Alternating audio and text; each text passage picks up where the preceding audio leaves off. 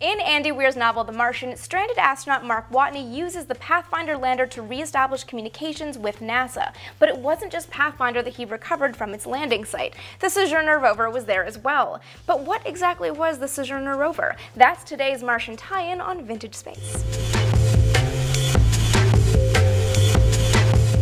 NASA's Pathfinder lander reached the surface of Mars on July 4th of 1997, but it wasn't alone. It carried with it a small microwave-sized rover called Sojourner. Sojourner was the first rover designed to rove Mars without any attachment to its lander. That means no tether for communications or power relay. And interesting historical note before we go any further. Sojourner may have been the first successful rover to rove the surface of Mars, but it wasn't the first to actually land on the red planet. The Soviet Mars 3 mission took with it a small Prop M rover. The Prop M rover was designed to stay attached to the lander with a tether that would give it power and relay information.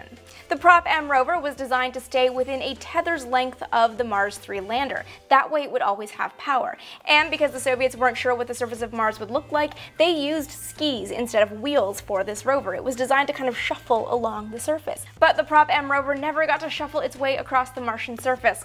Mars 3 landed in a death storm and the mission died not long after it began transmitting data. But back to Sojourner.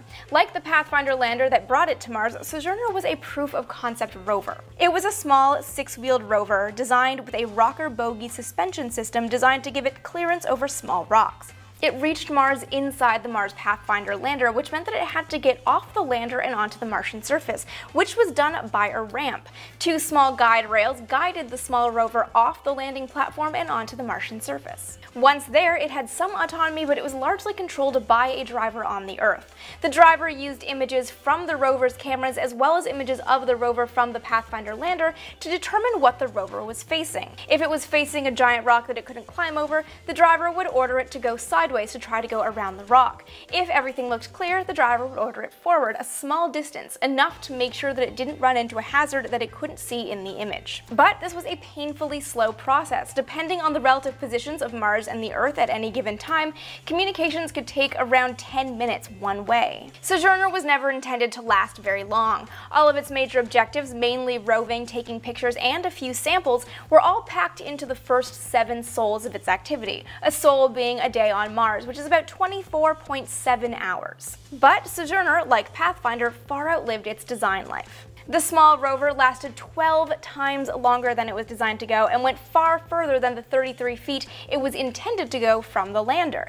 That's because the extended mission was basically free time for NASA. Why not push it and see just how far it can go? Images of Sojourner's wheels, both tracks they made and abrasions on their surfaces, told NASA scientists a lot about the Martian surface. The rover's alpha proton X-ray spectrometer did take some measurements on the composition of rocks and soil, and it sent some 550 images back to the Earth through the lander. Sojourner didn't actually have a communication system that would allow it to talk directly to NASA. Sojourner continued pushing further away from the Pathfinder lander until September 27th, when communications with the mission ceased without warning.